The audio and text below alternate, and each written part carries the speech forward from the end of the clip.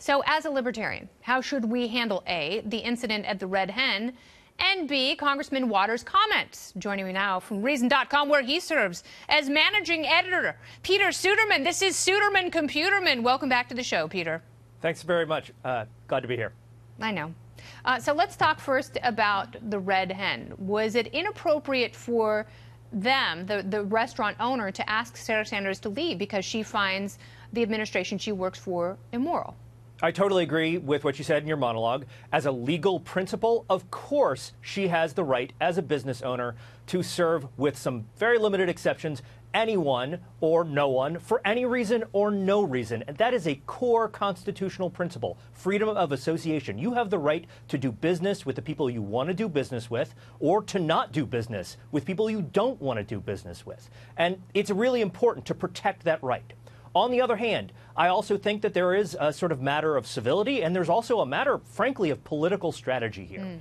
And I don't think that the trend here that is suggested by doing this and by what Maxine Waters has said, you know, create basically a crowd, create a mob, and let's not let these people eat anywhere.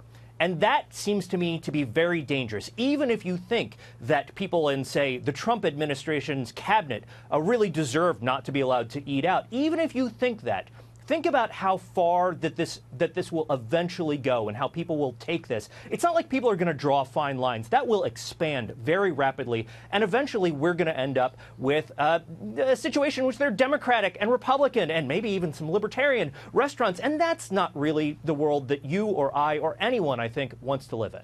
No, I mean, do we really want to live in a world that is trifurcated like that? I certainly don't. I mean, do you want to? I mean, maybe you do, but do you want to just drink with libertarians? There is a Red Hen here in Washington, D.C. that is a wonderful restaurant, has absolutely nothing to do with this fracas, with this at all, and yet it has been getting harassed on social media. Now, they've been handling it very well. So you're saying I should stop calling them asking if they have Prince Albert in a can? Yes, probably. I don't, you know, maybe I should stop calling them too. It's in my neighborhood. It's a great place, and this is the trend that we see coming out of this. Again, it is a bedrock legal principle. We're going to need apps like, oh, can I drink at Starbucks and go to Chick-fil-A in the same day? I'm so confused. In America, you can go to Starbucks, you can have a cocktail, you can go to whatever restaurant you want, so long as that business owner will agree to serve you. And like I said, this is a bedrock principle, but also but just like principle, you know, sort of legal issues aside, there's also the matter of political strategy. And I think that if you are somebody who does not like Donald Trump and does not want to see Donald Trump in office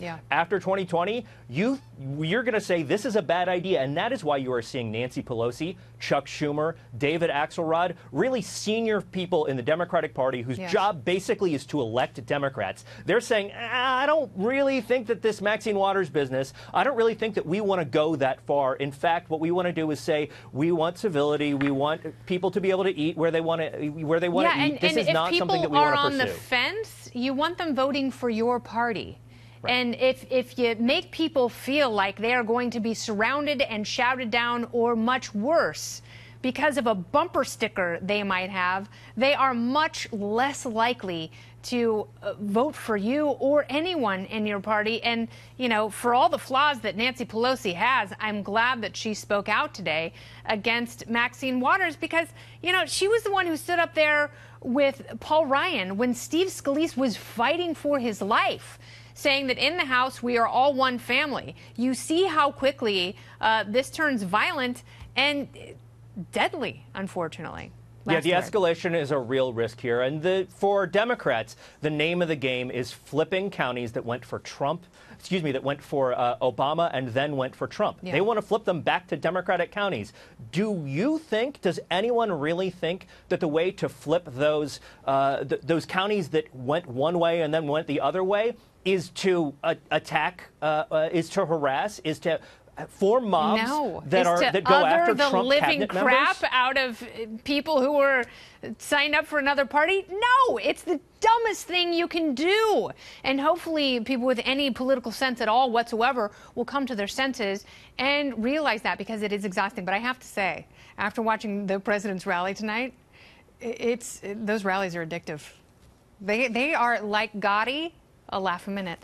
People do like them. Although, you know, now that you bring up President Trump's rallies, I do got to say that President Trump has kind of participated in some of this behavior himself back on the campaign. And we discussed that earlier in the show. He encouraged people, you know, to he encouraged people to be violent to protesters. That is and I don't not think okay. that's It's not okay on either side.